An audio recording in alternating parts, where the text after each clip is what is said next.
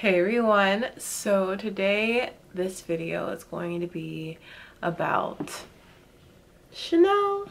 So I'm going to be talking to you guys about whether or not I think Chanel is still worth your money.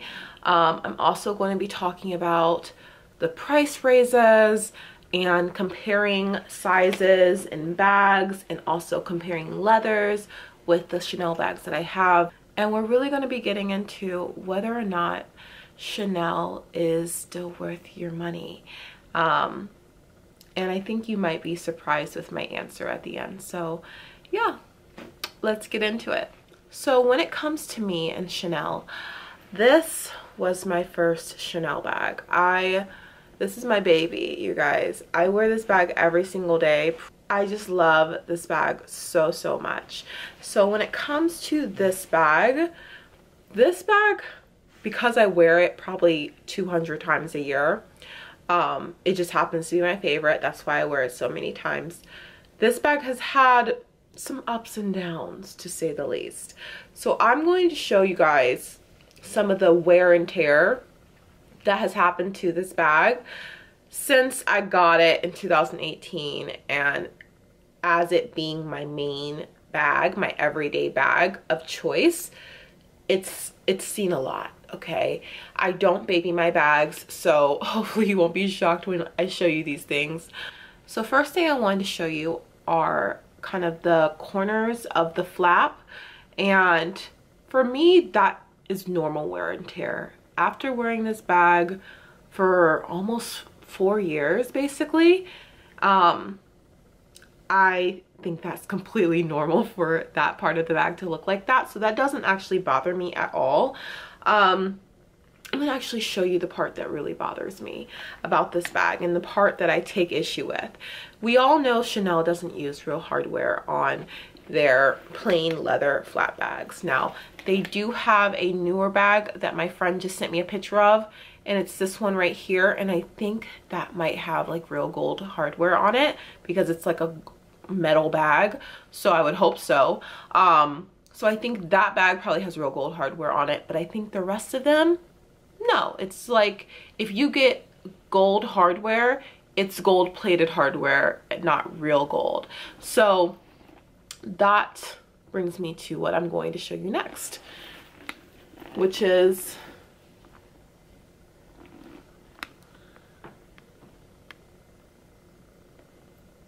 do you see that? It might be hard to see. Now that might be hard to see, but hopefully you can focus in.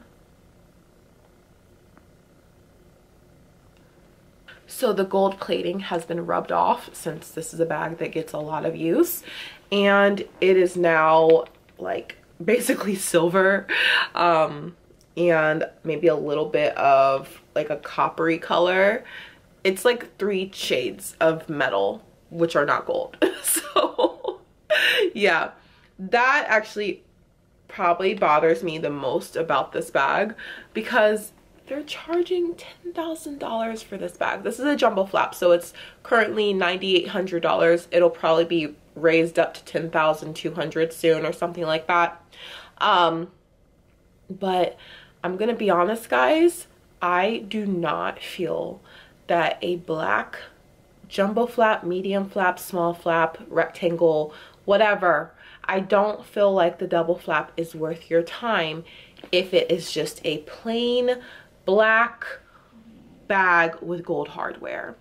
I actually think you should get this on the secondhand market or on a vintage market. And my reason for saying that is because you can get a really nice vintage bag that has real gold hardware, and I think you'll be saving money probably, because unfortunately, no matter how hard Chanel works at raising their prices, they will never have the resale value of Hermes, in my personal opinion.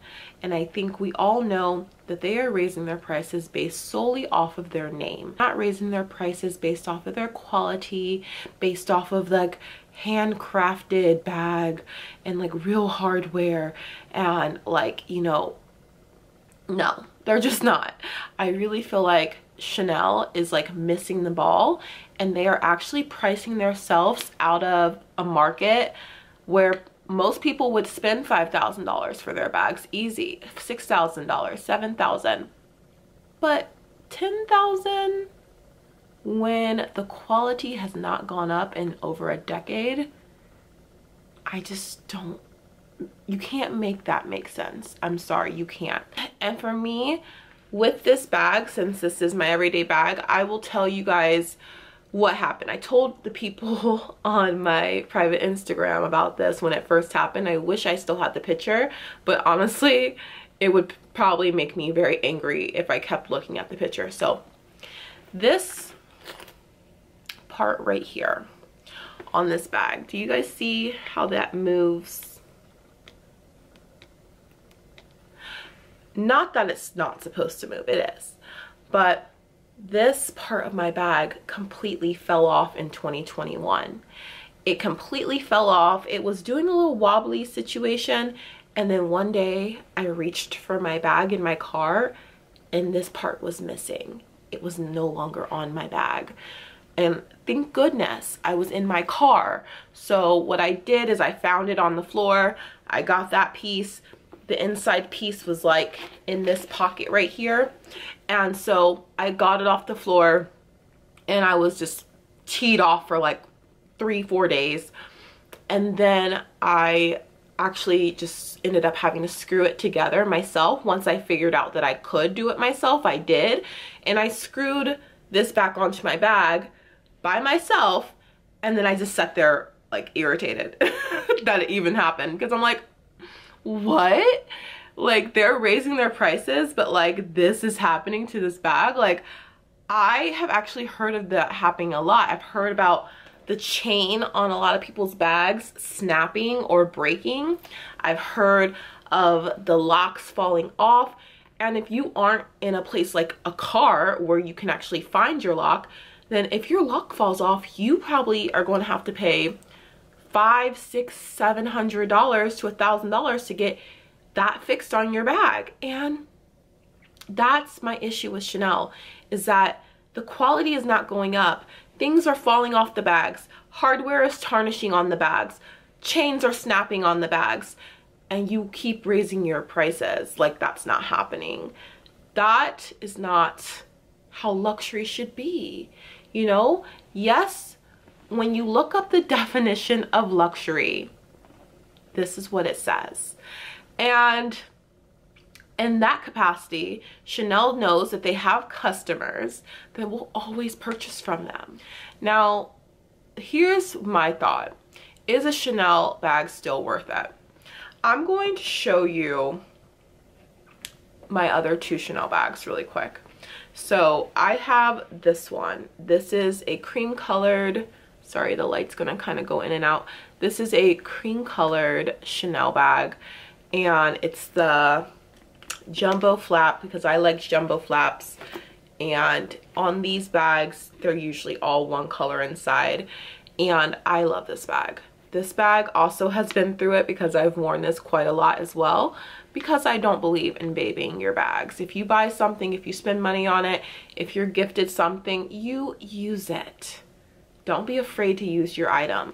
These 2 bags are the exact same bag, right? They are both caviar. They are both jumbo flaps. They are both caviar. The only difference is the color and the hardware. This has a rose gold kind of champagne hardware, and then this has that tarnished gold plating hardware on it that is just completely trash. I use this bag every single day, but you can't deny the fact that this should have real gold. This is my newest baby. This is lambskin. It is a iridescent hardware, and it is 2-toned. Okay, so this is what it looks like. It's still, you know, the flat bag that you're like used to, but it's just smaller. And on the inside, this is what it looks like. I have my chain inside. The chain on this is very, very small, but you know, still nice. So the reason I wanted this, there were multiple reasons why I wanted this bag. One reason is because I wanted a pop of color. The second reason was because of the colorway. For this bag, you don't see many two-tone Chanel bags unless they are custom ordered. And so for me, seeing this, I was like, I have to have this. And I saw Tamara had this bag, and she really influenced me to want to find this bag. So I got this bag at Bergdorf's. I have the unboxing for it up there where you can see like me shopping for it and everything. But this bag is beautiful. You know, it's perfect for spring and summer. But of course, we always have cons. We have pros and cons to everything. Now, when it comes to medium versus jumbo, this is the size difference, okay? So this is a medium, this is a jumbo.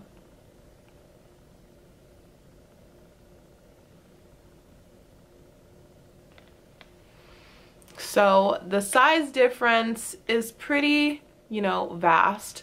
However, I also think there's a size difference when it comes to lambskin versus caviar leather. And I think whenever you have a lambskin bag, I think it's inherently smaller than the caviar leather as well. Now, I don't know why that is, so if any of you guys can tell me in the comments below why that is, why there's a difference between the size in a lambskin bag versus a caviar skin bag, I would really, really, really love to know why that is. But we all know with a lambskin or with either one of these lighter toned bags, you cannot wear jeans with them. You cannot wear black denim with them. You have to be really careful when you wear denim. You cannot wear this bag with like blue jeans. You cannot wear this bag with anything that's going to rub off on it. So you have to be very careful about the fabric that you wear when you have a lighter colored bag, because you don't want to stain the bag, and that will happen. You will stain this bag if you aren't careful. In my case, I actually think it's worth buying from Chanel if and only if the bag is unique. This does not mean getting a bag like this from Chanel. It doesn't mean getting a bag like this from Chanel. These are not what I think you should buy from Chanel anymore, because they're going to be priced astronomically and you can get it on the secondhand market. This looks more like a custom order, and that's why I think it's worth it to get this from the Chanel store and pay full price for it if you have the opportunity to, unless you see it on a secondhand market somewhere. Spending money on something that not everybody is going to have makes more sense to me than buying or trying to find a white or a black or a tan bag from Chanel when you can find it on a different resale market and probably spend like $3,000 less on it. So that's my thought. Is Chanel worth it? Not so much when it comes to the classic boring leathers like a black, a tan, a white, a cream, a red. You can get all of those on a secondhand market for a lot cheaper, and I think you should. But for something more limited edition, something like a special order, an exotic skin, something unique, then I think that's where Chanel is worth it. So yeah, that's it, you guys. I hope you like my little Chanel collection slash like my opinion on the whole price raise situation. Hopefully this video wasn't too long and you were able to watch it all the way through. If you were, I really appreciate you, and hopefully I will see you very, very soon. Bye.